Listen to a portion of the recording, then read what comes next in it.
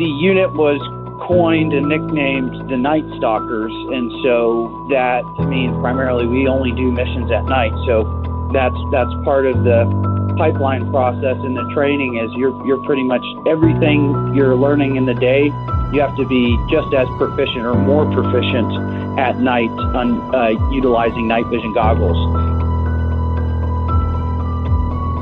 We're 1 minute out from landing in this guy's front yard. You're coming in, you're starting to slow down at 1 minute out. Everything becomes more clear. There is electricity out in Afghanistan. This village we were landing in had street lights, and some of the street lights were illuminating these rooftops. And that's really bright under night vision. The pilot says something about the landing, expect brownout. So I see one of the guys on the rooftop pick something up on his shoulder and fire.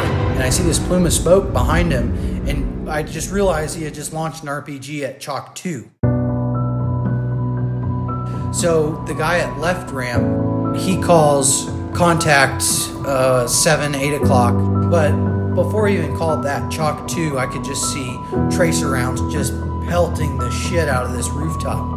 Left ramp on our aircraft, the 240 starts firing, and I crank the minigun as far as I can to the left because it has bump stops. So I depress the trigger and I just frickin' crank.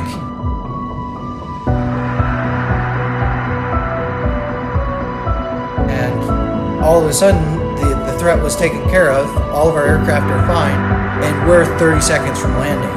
Now the pilots are talking about the landing. The pilots are completely relying on the crew to see the ground.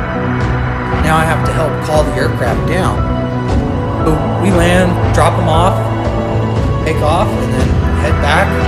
Logger is what it's called. We go land at a cop and wait